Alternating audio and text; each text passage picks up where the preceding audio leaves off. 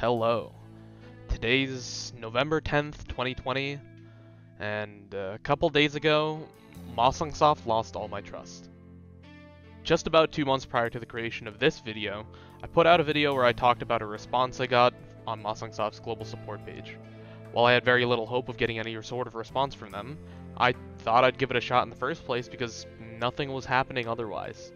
And to my surprise, I did get a response. But it was short-lived as they've now removed their comments from the thread and have lost any remaining trust I had in this company. If you don't know about Soft, or you're new to the GunZ community and don't know why this company is important or relevant, Soft is a company that buys out the rights to old dead games and gives them servers, whether it's by hosting it themselves or selling licenses to international partners to distribute their games. I can't speak on behalf of the communities of the other games that Soft develops, publishes, and distributes, but I think I can for the GunZ community. This company won't do anything else other than re-release the game with some minor UI changes, which is exactly what we saw happen with K-Guns when Soft originally acquired the copyright to GunZ and GunZ 2. And they've done very little ever since, if anything. Private servers in terms of feature development are way farther ahead and are capable of putting a better product out there for the player base. In fact, they have been for several years now. I personally can't say that I'm hyped for Steam Guns, nor am I expecting for it to release anytime soon. It's clear that their priorities are elsewhere, but that's fine. The private server experience is great, so long as you play on servers that you know are safe. If you don't want to play GunZ unless it's from an officially licensed company hosting servers, then that's your decision.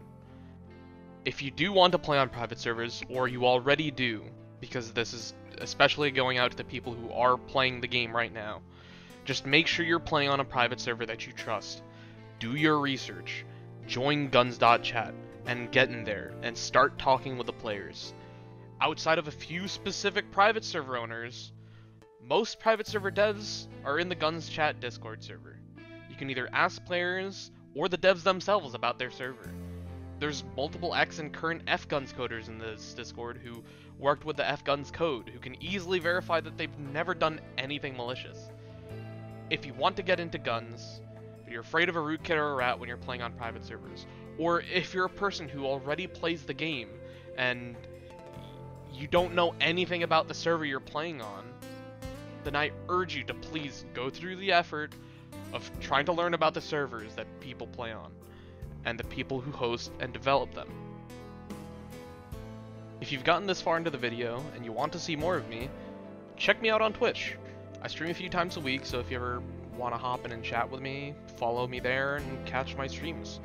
I also have a Twitter account where I tweet random shit and memes because I don't know what else to do with my Twitter account. I do have other things coming for this YouTube channel as well, so keep an eye out. Oh yeah, and I made a Discord server. Join it.